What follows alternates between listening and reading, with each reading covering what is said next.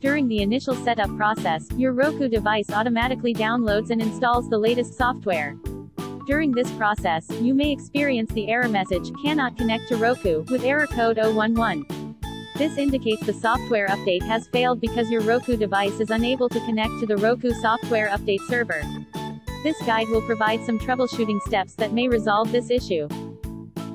Method 1. Check internet connection and try updating again.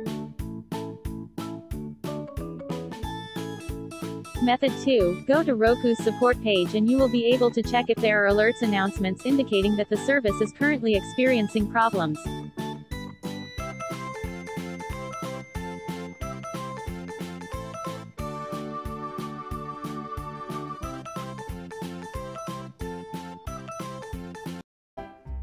Method 3. Power cycle your device. Unplug your Roku from the power source. Now turn off your Wi-Fi router. Wait for 5 to 10 minutes. Now plug in your router and let it boot up completely. Now plug your Roku and turn it on. Connect your Roku device to your Wi-Fi and check if you're able to complete the setup or not. Method 4. Factory reset your Roku.